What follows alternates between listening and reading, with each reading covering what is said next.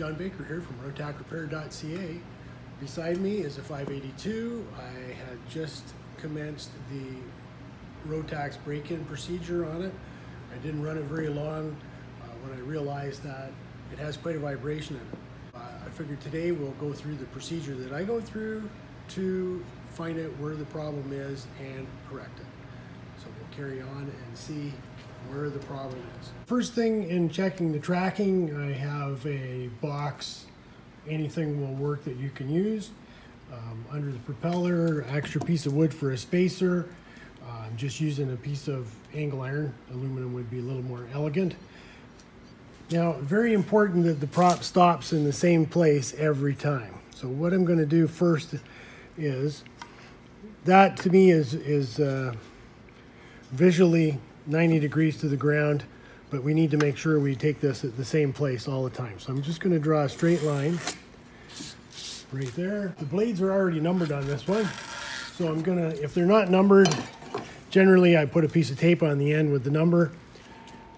So I'm lining the leading edge up with the line that I have right there.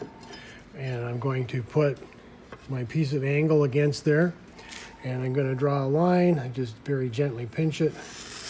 Draw a line, and I'm going to put the number 1 beside that because that's the first number 1 blade is labeled. And let's come around to the second blade, and again I want to line up that first mark. We'll make another line. This one is going to be number 2. The third one, and again we're going to line it up. It's very important. If I bring it past, it's going to move it out, or it's going to move it back if it's in a different place. So as long as I'm consistent, I don't think it really matters if it's 90 degrees to the floor there, as long as it's the same each time. That's what I'm after. And let's go the same way again. And let's draw another line, and this is number 3. And then I'm going to measure it.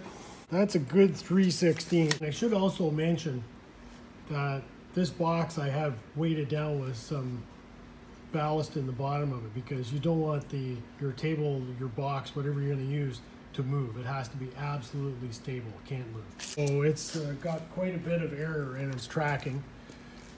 That will have this propeller. Potentially all the blades could be the same and it could be balanced, but it has what I call an aerodynamic imbalance. Whether that's the way to describe it as far as propellers goes, but that's the way I describe it. Now the goal now is that I want to find out why I have such a difference here. So is the propeller, where it's mounted on the hub, is the hub crooked? Is one of the blades in a little bit off? I'm not really sure.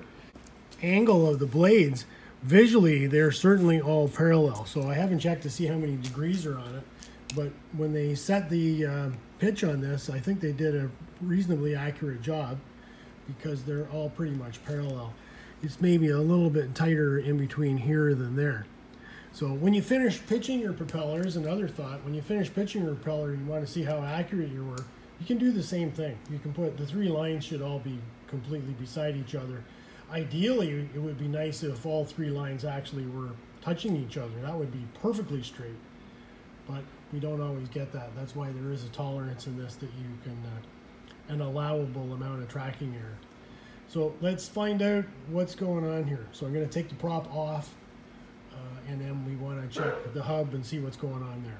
Step is I'm going to dismantle the prop. Now I've marked each blade with its own number. This was already numbered as the propeller came in. I'm going to make sure that I don't put the same one back in the same position. So I'm going to switch them up a little bit and try and see if the averages work out. And I'm also going to visually inspect the hub as well when it's apart. There could be some contamination in between the number 3 blade in here. Who knows? Now I'm going to take this away under, look at it under my magnifying light and make sure that there isn't any cracks in it. I'll do the same with the other half. But something of note here, see this blade now, it's just sitting there. This one as well. This one, it's kind of stuck in there. So, and this is blade number 3, the one that was weighted tracking. So I think, see these guys, they just lift right up, no problem at all. That one, look, I can lift the whole prop up, the whole hub up with it. You can't with these. So I think I'm on to something on blade number 3. There we go, look at that, it won't even shake off. Oh my goodness. Oh, that was about as hard as I could push to get that to pop out. So what's going on here? Does it have some kind of contamination on it? A burr or something? I don't feel anything. It looks like it's got a beautiful finish on it. Messy number 3. I'm going to go and have a really good look at this and try and find out why that was stuck in there as it was.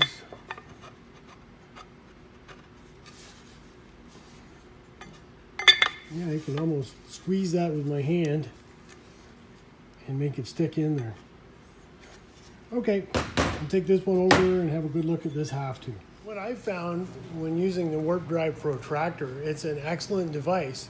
But what I did learn early on, my bubble isn't on, and if I'm gonna bang the prop, like I used to kind of wrap the prop to make the blade turn, it'll actually turn the setting a little bit even though the lock is tight on it.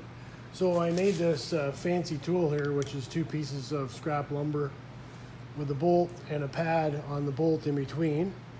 And I just slip it over the blade, pinch it together at the bottom, and now in a very controlled manner, I can move the blade exactly where I want it. I don't have to bump it, bang it. It's kind of hard on my hand anyway. And I can go, and it is perfectly centered on the bubble. So that's awesome. Here's our next blade. Now these are as they are in the instructions. I probably should show that. This is tight, that the weight of the wrench is as tight as I'm making that. The flange mounting bolts, and these ones just barely turn. So they're not loose, they're not tight. I just go by the fact that I can just rotate them a little teeny bit, and there's some resistance there. I want it so I can move the blade reasonably easily, but I don't want to have it flopping all over the place so that it changes. Whoop, too far. And see how easy that is with my fancy dancy tool. Then just with the wrenches, I will just give it a little teeny snug to keep my setting. And that's it at this point in time. I'll move along to the next blade. And I'm always trying to keep the blade level. So when I set it in place, you can use a bubble level. I just use this little digital guy, get it as level as possible, parallel to the ground, because again, we want to do the same thing with each blade. Okay, so put our fancy tool over there. Give this a little turn.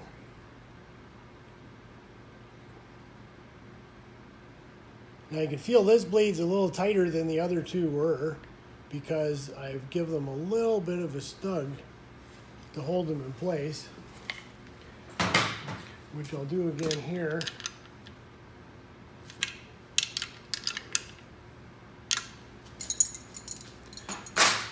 And I won't bore you with the details, but I'm going to go through this again in the full rotation and make sure that nothing moved and they're all set. This is going to be set at 12 degrees, right on 12 degrees. When I had the tool on here, I was a degree tipped that way, so I need to put 11 on it, and it gives me a 12-degree split. If you were really paying attention, you would have noticed that, and I didn't at the time, that the bolts in here were in backwards. The heads were on this side where the nut should be on this side. Why is that important? That's because we need to torque it, It's going to be 120 inch-pounds.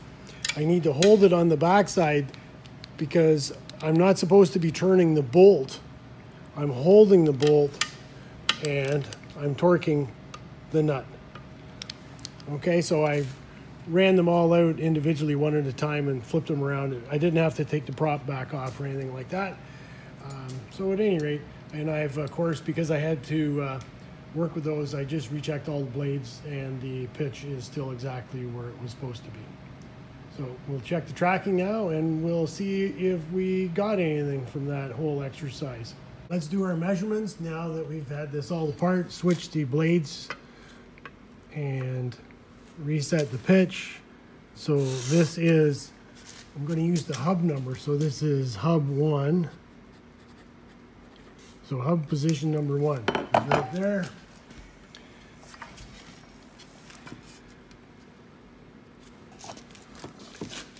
And this is hub position number 2.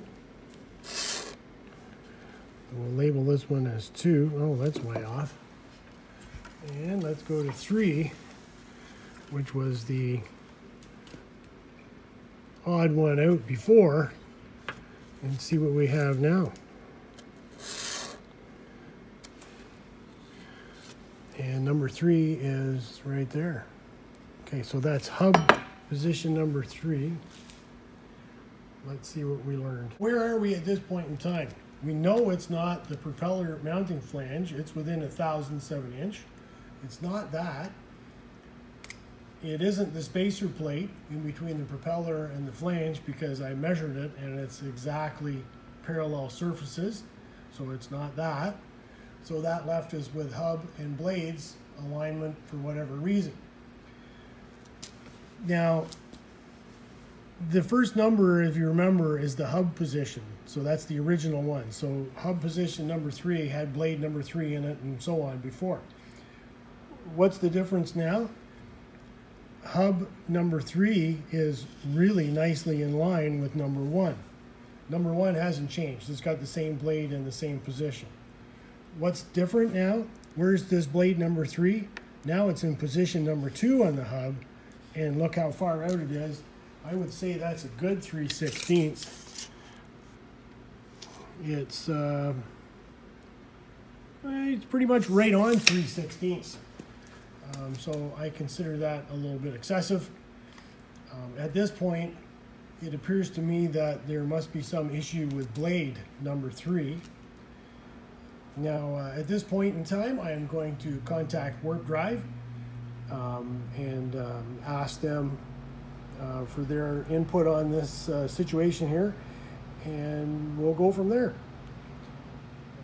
I managed to gain not very much. As far as I can see, the blade number 3, there's something odd with it. I just spoke to Warp Drive on the phone. They were very pleasant, very professional. And they'd like the propeller shipped down to them so that they can see what the issue is and repair whatever it needs to do to fix it. Tracking on the propeller, you know, ideally we would like to have something that's perfect where all the lines are pretty much touching each other. That would be awesome. But a 1/16 is acceptable, and their spec is 1/8. Tracking error is the very max. And if you remember, we started at 1/4. I didn't gain much after this other than I think I know where the problem is, because now we're at 3/16 of an inch, way out over spec. It's going to vibrate like no tomorrow, and we don't want it to damage the engine. Now, I think on the Challengers, with the mount plate that's on it, it has 8 Lord mounts on it. I think the engine can be vibrating pretty bad and you don't even feel it in the airplane. So it's not to say that the pilot is not paying attention. I just don't think a lot of vibration probably makes it through. The engine, yeah, it's vibrating pretty good, I'm sure. So that can affect the mixture. It can be frothing up the fuel in the carburetors. It can be doing a lot of things. Bolts come loose. It just goes on and on. Vibrations in airplanes, we just don't want to have vibrations at all. Thanks very much for watching. Have a great day. Bye now.